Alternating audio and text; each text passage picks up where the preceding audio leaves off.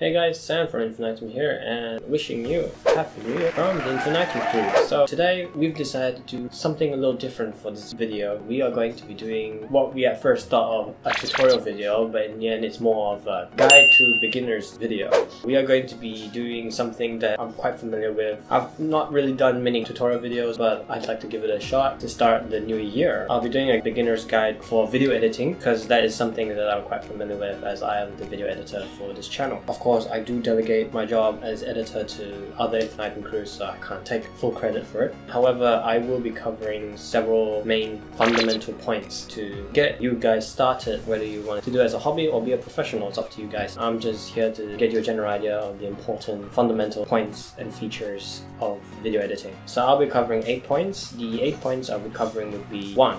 Trimming, 2. All your features, 3. Keying, that'll be RGB screens, 4. Masking, 5. Keyframing, 6. Motion tracking, 7.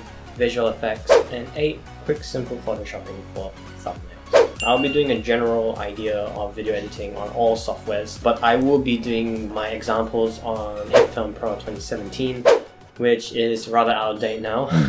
As they now have a more up-to-date version of HitFilm. As aforementioned, I did say that I have never done teaching videos or tutorial videos or guide videos, whatever you call it. I was thinking of calling it a tutorial video, as I said before, but then when I was looking through it, it's not much of a tutorial video because I can't trick you guys into saying it's a tutorial video.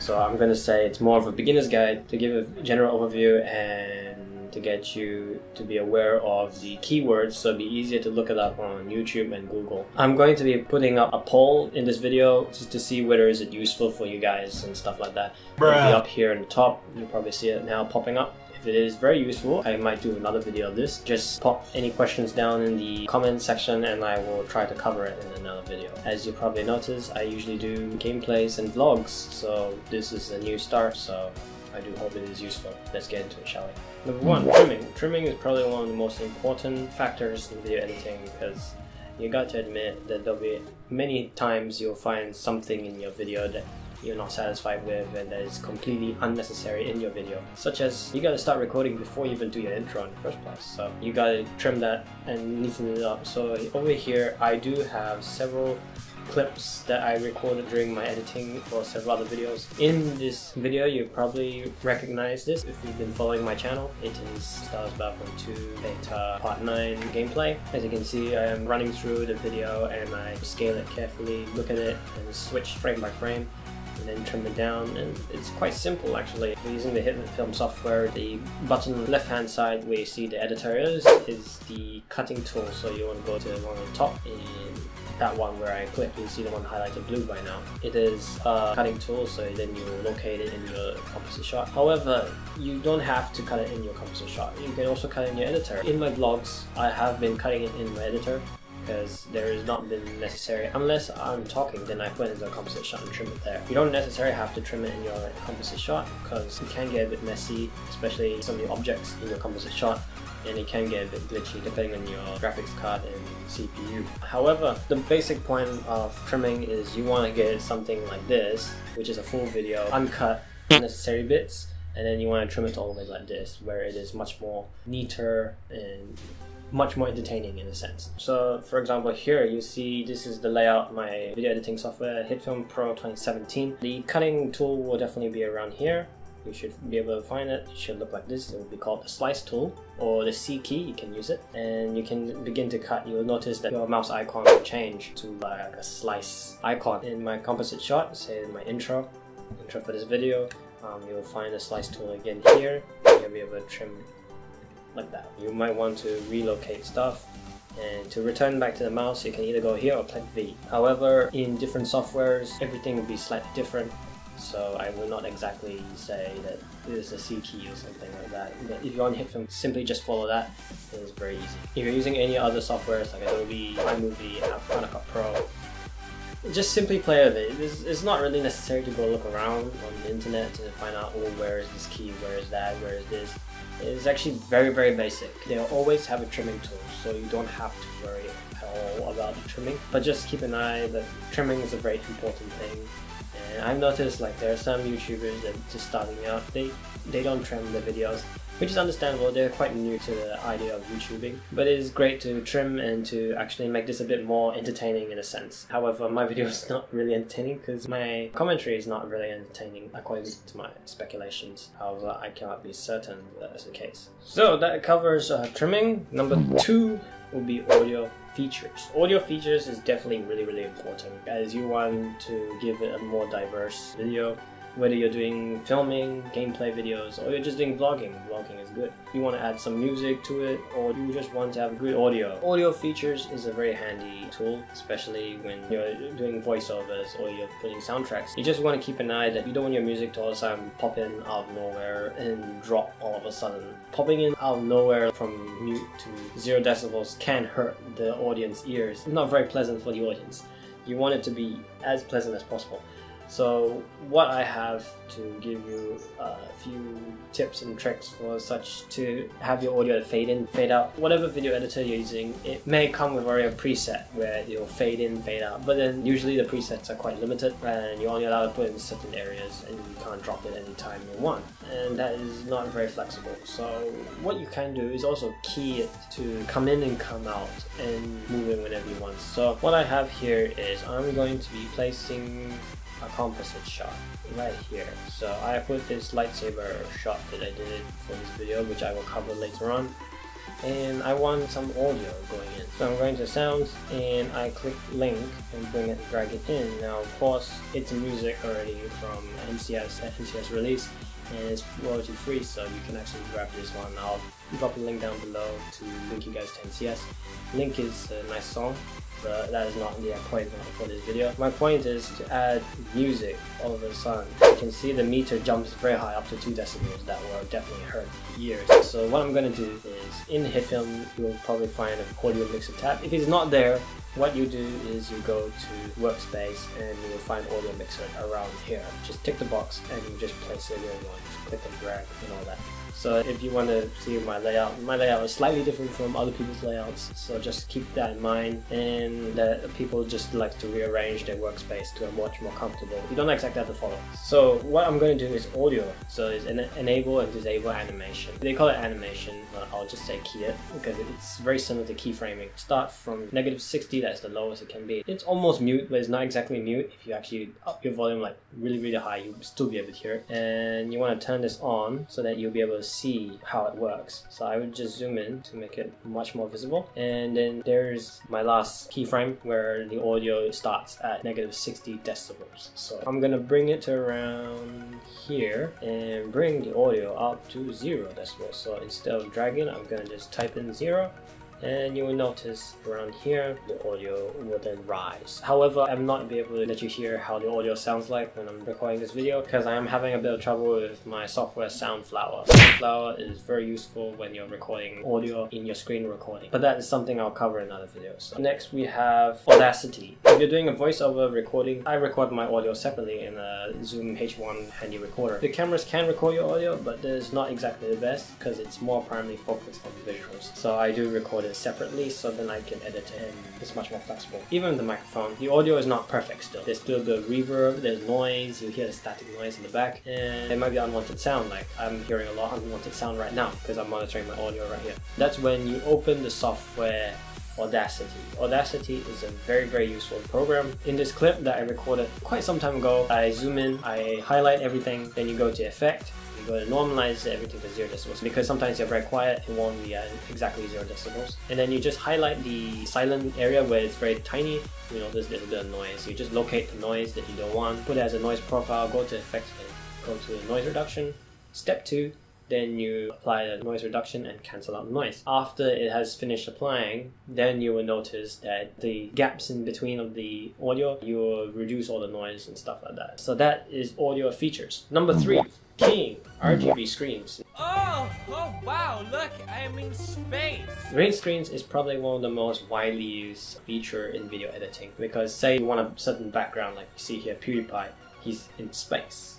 and then he's inside someone's house and then stuff like that. And it's very useful. Say you're doing filming but you can't be at a certain location you want to film, so you can use green screen. When you're putting green screen, you have to bear in mind that you have to be careful with the hue, but it doesn't have to be green screen. It can be red, it can be blue, as long as it's within the RGB scale. Green screen is more common to use because it's a color that not everyone would use, unless of course you're outside and there's green around you, or there's green props. The thing about green screen is if you chose green screen and you happen to be wearing a green shirt, that's not going to be useful because you're going to end up keying out your shirt, and then you will look like a floating head in the video. So you have to bear in mind what you're wearing and what props is around you, so you have to be careful with your colors. Yeah, good job, man. Wow, you're like super smart and stuff. So for example, you probably noticed in my videos I always have this drop a like down below and share this video with your friends and family, and perhaps even subscribe to the channel. If you recall watching my videos, you will notice that. And you're probably wondering how I do that, where did I get those stuff? Well, actually I made a template. So over here you will notice this subscribe to us template that I have made, and you will notice a green background because I chose as a green screen so that when I plop it in I just cancel out the green. So in my intro you'll probably notice I simply drag plop the subscribe, and you'll notice that it covers now my entire video. Now that it covers my background, you can't see me talking at all. So what happens is if you're on HitFilm, you go to effects, go to keying. Now keying is the keyword you need to use. So if you're on a different software such as Adobe, Premiere or After Effects, or maybe on Final Cut Pro, keying is somewhere else. You have to look for it. Usually it will be either color difference key, keying, or blue screen or red screen. It's one of those keywords. You just look it up on the internet if you can't find it. Just have a play around, and this is just to give you a general idea of what I'm doing.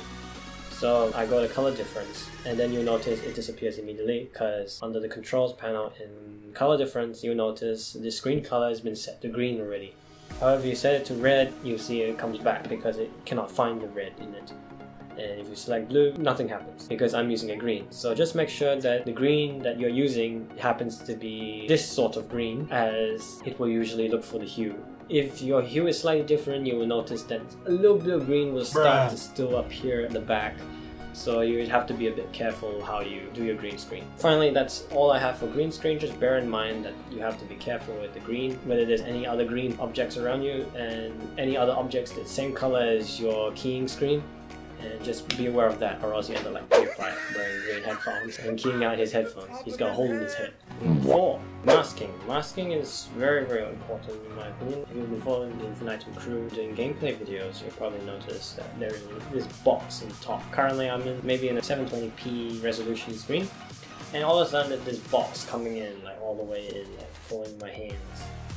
And then you'll be noticing, whoa, there's a box. It's a very useful tool, especially when you're doing something like that. You don't want to have the full screen because the camera always records in a widescreen resolution, and sometimes you just want it into a square. So a masking can be useful for that. Masking can also do like freehand masking. You can just practically cut out the entire body, but because that can be a bit hard, especially you want the masking to follow a person, say the moving character, the freehand masking would not be suitable unless you're doing a still image, then that's better. I will probably cover that a bit more maybe in the quick simple photoshopping for thumbnails. Masking is a very useful tool. So you see in the clip I'm showing how the process works is you select the video, you see a rectangular mask button on the side of the viewer, or press the R key if you want. You just simply click the rectangular mask, or you can, if you want, you can go for an ellipse mask which will make it more round. And of course there's the freehand mask. All you have to do is select the video that you want to mask, and then simply click drag across the video, and then you'll be done. And then all you do is drag the mask wherever you want. You can even invert it and practically puncture a hole right through your video if you want. That's up to you. If you're on Adobe programs or Apple programs, you might not find it exactly where I just mentioned because that is more for HitFilm, but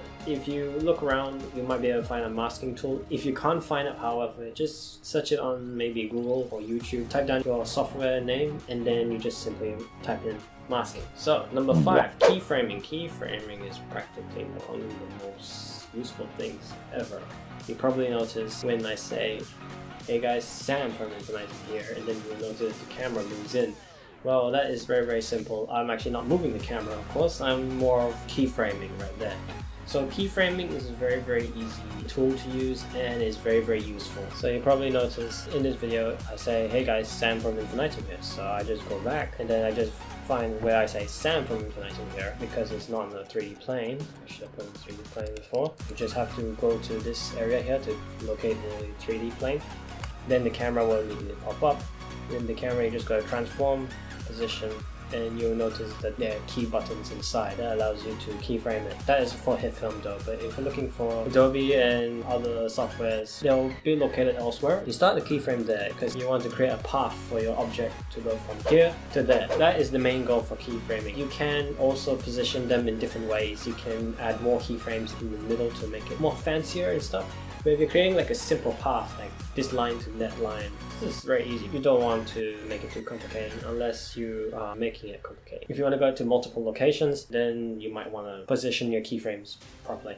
Just play around with it and then you'll get the idea. So I will start with a simple path, like what I usually do. So I go, hey guys, Sam from Infinitum here. I usually have the camera come in and come out again. So I usually go 3 frames forward, and then I will now use the dolly button on the active camera to zoom in up to the point I want it. So then you will notice that it will go like this. And then after that, I will just replicate that. If you're on the Apple computer, just Command C, Command V. And then you 3 frames forward, replicate the first keyframe, and it should move like this. Very, very simple and very, very useful as well. Keyframing can also be useful for other things. You'll probably notice it. If you want some ideas, you just go look on the internet. You'll find that there are many different useful ways to use keyframing. That's the keyframing I do sometimes. Instead of using the camera, I also move other objects such as face cam or any objects that I just want sliding right in. That's keyframing. Number 6, motion tracking. Motion tracking makes things way easier. So if you're doing keyframing and you're following things like you're using visual effects like a lightsaber head, for example, which I show in this clip here, you'll see that I'm tracking the tip of the hilt of my lightsaber. I create a point to follow the hilt. It is very, very useful, especially if you're doing filming and you're putting something like glowing eyes, like I'll show right now. My eyes are glowing. And you'll notice that I move a bit. My head is moving a bit. And it can be very hectic if you're just doing keyframing. You're practically following frame by frame by frame by frame. And it's not practical. So motion tracking makes it a lot easier. You just have to create a track and then you should find a track panel on the side. HitFilm gives tutorials on motion tracking, so I'll put a link for HitFilm, and all you have to do is look around in the video playlists and you should find motion tracking somewhere on there. Just remember the keyword motion tracking. If you're on Adobe and Final Cut Pro, motion tracking is somewhere. As you can see with my lightsaber clip, it was a much easier way to just expand my lightsaber and have my lightsaber follow where my hilt is going at the same time. But you also have to be aware of the tip of your blade from the hilt. You gotta make sure it follows along with it. Number 7, visual effects. Visual effects is something everyone will probably use along the way in video editing. However, not every software will have visual effects. HitFilm has been very, very generous with the amount of presets they have of visual effects and stuff like that, such as audio spectrums. As you can see in my end plate, you probably notice in NCS they have audio spectrums there just to make the video more stylish when they introduce music. However, there is other softwares that have plugins that is very, very useful for your video, and depending on the software it might be compatible. I can recommend one, Red Giant. Red Giant is very useful for Adobe, and the best thing is Universe 2.2 is now compatible with HitFilm Pro 2017, so I'm very, very happy about that. You'll probably notice in 8-Bit Ryan's videos, his editing is crazy compared to most YouTubers. You can notice his video transitions, there's always this glitch effect. It's very, very fancy. However, to actually